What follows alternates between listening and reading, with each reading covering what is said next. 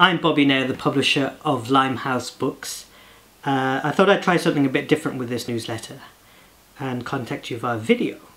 I've got a few things to say. The first thing is about social enterprise.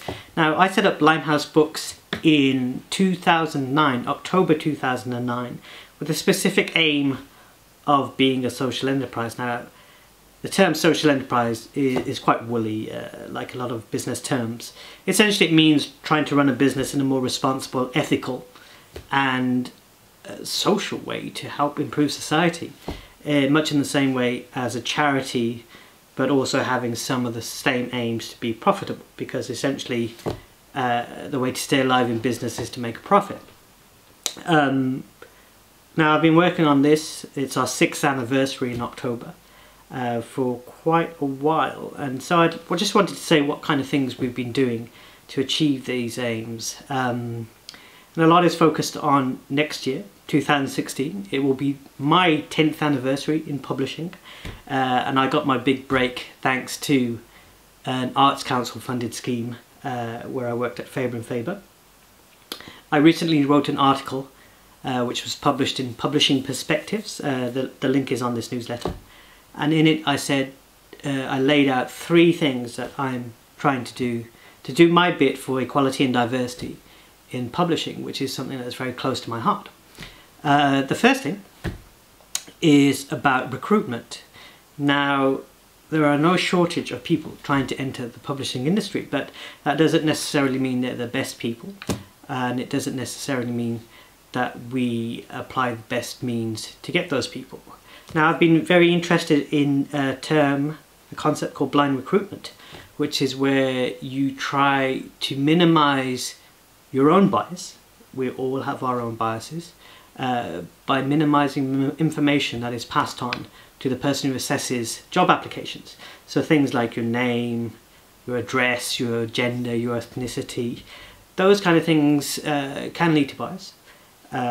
For my posts, which are pretty much all freelance, I'm going to be trialling and developing a system where I can vet applications through this method.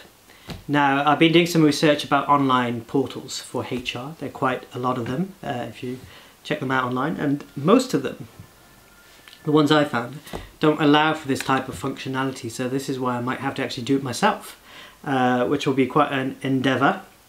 The second thing that I laid out in my article was about paying people. Now, like a lot of industries in the media, publishing is guilty of its fair share of intern crimes, and people are still being employed to do pretty much jobs unpaid. So as a rule with my company, everybody gets paid.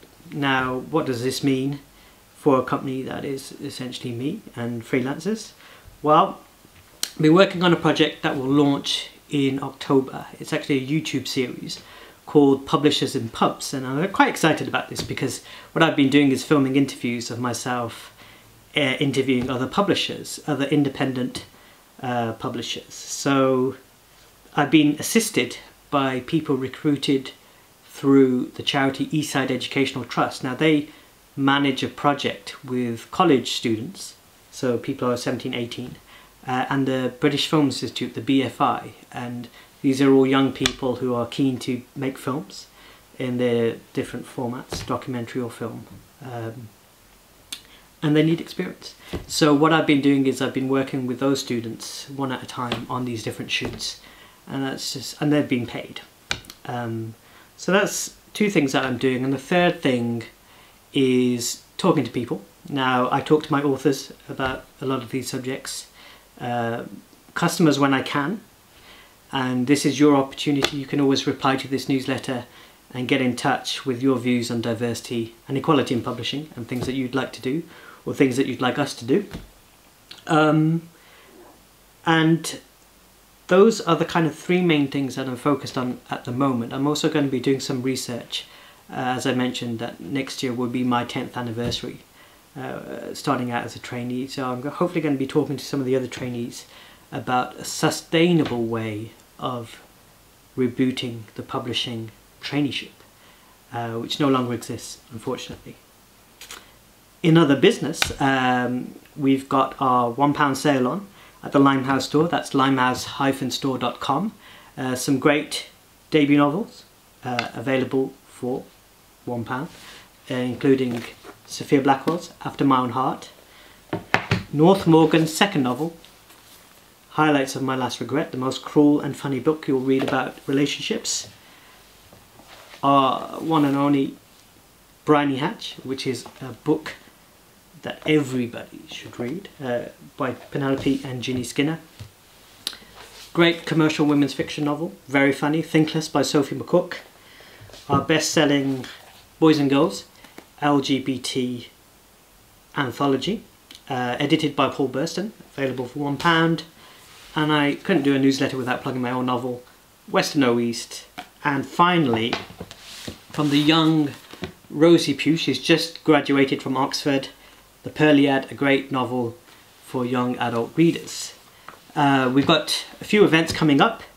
On the 18th of October, that's a Sunday, we'll be having our 6th anniversary bash at Jamboree in Limehouse. And then in November, we've got 2 events in the Right Idea Festival.